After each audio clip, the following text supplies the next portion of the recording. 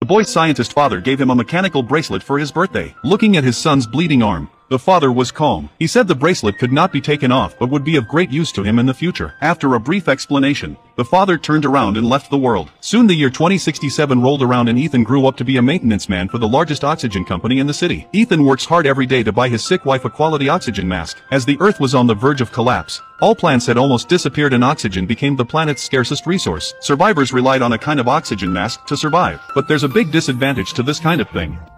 If you breathe it in for too long, you'll get a serious lung disease. The survival of mankind is at stake. Until one day, the boss suddenly approached Ethan and told him that he might be able to save all of humanity. Ethan was puzzled, and then the boss took him to his lab where there was a machine that could connect him to the future. Just a few days ago, they received a message from 400 years from now with Ethan's name on it. They thought that if humans had survived 400 years, they must have found a cure for the oxygen disease, so they decided to send Ethan there. But with the machine's current capabilities, it can only transport one person one way, and they haven't found a way to get back yet. Ethan was already hesitant to go, so the boss started brainwashing him. You may be humanity's only chance.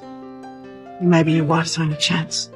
These words moved Ethan a little bit. He did not know why the future chose him and did not know how many dangers in this trip. For the sake of his wife, he still made the choice. But the condition is that if there is an antidote, his wife must be the first to use it. The boss agreed. Then he puts on a protective suit and is transported 400 years into the future by a time machine. He opened his eyes and was shocked by what he saw. The sun was shining. The vegetation was lush, but there was no one there. Ethan was puzzled and followed the satellite cell phone to an experimental facility. At the entrance, he saw the remains of a human body, which he initially judged to have been killed by a gunshot wound to the head. As he continued to look, he realized that the name on the body's lapel was his own and that the body also had a bracelet on its wrist. But the red light had turned green. To find out what happened, he found the wrecked satellite cell phone and asked it to play back the last record. The replay starts with two people arguing and ends with a gunshot. After listening to it, Ethan couldn't believe he'd already been here once and been shot.